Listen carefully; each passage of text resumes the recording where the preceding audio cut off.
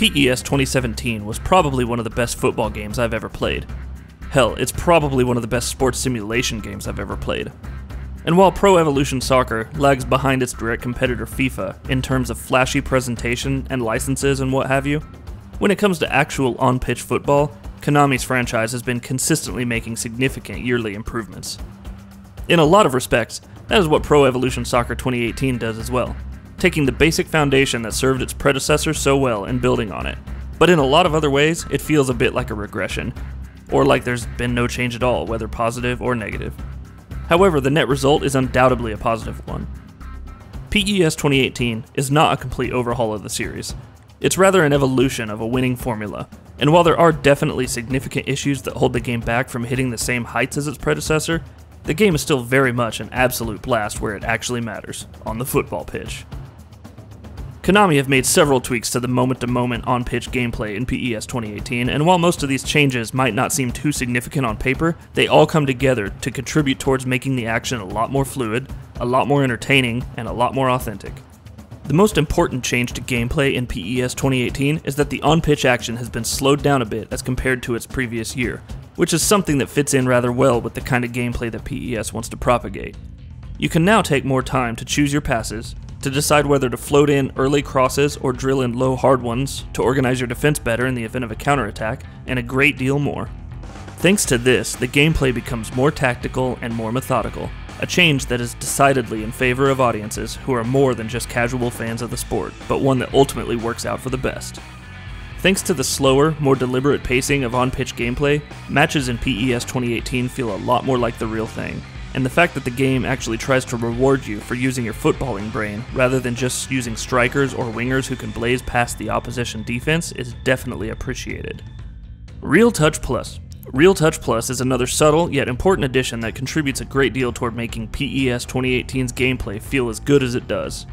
Thanks to Real Touch Plus, dribbling is now a whole lot lighter and much more responsive. Players now use all parts of their bodies to control balls, from their chests and thighs to even their heels and toes. On the other hand, the ability to use your players' backs and their bodies to shield the ball from their opponent is a welcome addition. Both of these things obviously seem quite simplistic and rudimentary on paper, but when you actually get down to playing the game, you realize that they are anything but. Shielding the ball allows you to slow the game down, bringing more teammates into your plan of attack, and to take time to think about your next pass, while the tighter, more fluid dribbling lets you do all the stylish showboating and delicate weaving and zigzagging that you could possibly want. Of course, how effective these actions are depends on the stats of the player performing them. So while someone like Neymar or Anthony Martial might be great at speedy dribbles, other forwards such as Zlatan Ibrahimovic or Harry Kane would be much more effective at holding up the ball and bringing their teammates into the play. It also helps that a lot of the players in the PES 2018 roster have been further customized and developed by Konami to make them more like their real-life counterparts, so that their strengths and weaknesses and other characteristics align with the actual real-life players. Of course, equal attention and work haven't gone into all the players in the game, but it still goes beyond just the obvious choices, like your Rooneys and Messis and Ronaldos and the like. It all works very well, helping the game accomplish a prime sense of authenticity in terms of the on-pitch action. In spite of that, however, there are a few instances when the authenticity gives way to frustrating moments. Goalkeeper AI, for instance, has been a problem for the Pro Evolution Soccer series as long as anyone can remember, and it continues to be a problem in this year's iteration as well. While they are much more prone to making flashy, blockbuster saves than they have been in recent installments, they're also incredibly inconsistent. All too often, they simply parry shots directed at them back into the box, leading to a disappointingly simple and lame tap-in goal. While other times they manage to get their gloves on a shot, only to let it bounce off the ground and meekly dribble past the goal line. Matches in the lower and medium difficulties are almost ridiculously easy, and while on the higher difficulties the game is definitely a lot more challenging and as a result a great deal more enjoyable, you'll still see ridiculous 5 or 6 goal games more often than you'd want to. So yes, on-pitch action in PES 2018 is as good as you'd want it to be, despite a few minor issues which are not all that hard to ignore. But outside the bounds of the football pitch, the game starts to falter a lot more. Flashy TV-like presentation has for a long time been the forte of the FIFA series, while PES attempts to offer its players an engaging, authentic football experience, and in that regard, not much has changed with PES 2018. Licenses are, of course, still an issue, and it is a bit jarring to be seeing major teams such as Juventus, Manchester United, and Real Madrid under different names. but these are mostly issues that will only bother you if you're a core fan of the sport itself. Other old issues that have plagued Konami's football series persist in PES 2018 as well. For instance, commentary is as stilted and awkward as it ever was. Oftentimes it's drab, other times it's poorly written, and even more often it's just poorly timed. The commentators' sudden shouts and yelps don't even come close to generating any sort of excitement or tension, while their remarks and comments lack insight or anything that can pique the listener's interest, and that fact does the game no favors. Atmosphere has never been a strong suit of Pro Evolution Soccer, and the poor commentary is partly responsible for that. Menus too are as bland as ever, muddled with clutter and unattractive blocks. But weak presentation doesn't mean weak visuals, far from it.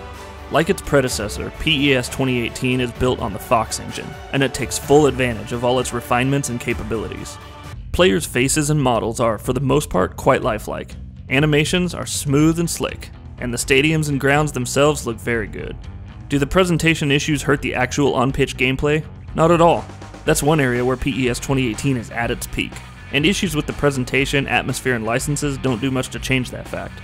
They remain cosmetic, superficial issues that really don't have much bearing on the gameplay itself, but for a sport like football where the presentation and atmosphere aspects are so vastly important, these issues do end up mattering more than they should. Which is why it's such a shame that these tiny niggling flaws have been persisting in the series for so long. Another area where PES 2018 disappoints is the Master League, which is basically the career mode. If you were playing offline, this is where you'll be spending the bulk of your time. The Master League has been in need of an overhaul for a long time, and it's sad to see that the change still isn't here. There are some improvements and additions, such as preseason tournaments, transfers have been improved and are now more realistic, and there's a difficulty setting that makes off-pitch managerial matters much more lifelike, challenging, and as a result, much more entertaining. These changes and additions are enough to ensure that the manager mode is still enjoyable, but these are all additions that seem pretty basic for such a game, and beyond these changes, the Master League mode at times feels stale and lifeless. Thankfully though, there's plenty of content on offer here, and some of the new game modes are an absolute blast. The highlight, of course, is random selection, which makes a comeback in the Pro Evolution Soccer series after a long time. Random selection essentially lets you customize 4 pools from which the game makes up a randomly selected, combined squad for you to play a single match with. You can vary the range of your customization from something as broad as their nationalities to something as specific as to what club they play in. Random selection also packs a mini transfer saga gameplay element to it, and has you trying to keep hold of your best player or players before a match begins, while trying to snatch good players away from your opponent. It's a simple and effective concept, and random selection works very well thanks to this bite-sized, multifaceted gameplay loop. It's great fun when you're playing solo, and it's even more enjoyable if you're playing it with a friend. The game's online component, disappointingly enough, is riddled with a number of issues. The online portions of the Pro Evolution Soccer series have never been one of their best features, and it continues to falter in PES 2018. There are quite a few instances where the game freezes or lags during the middle of an online match, which is obviously an issue with a game such as Pro Evolution Soccer, while matchmaking is also inconsistent at best and frustrating at worst. And so it turns out that after a number of years of continuous and consistent year-over-year improvement, Konami's Pro Evolution Soccer has slowed down the momentum a little bit, in more ways than one. The slower, more methodical approach to matches is a subtle yet vital tweak to the gameplay, making it as much of a blast on the pitch as anyone could want it to be. On the other hand, however, numerous issues that have been plaguing the series for a long time have either been modified only slightly or haven't been addressed at all.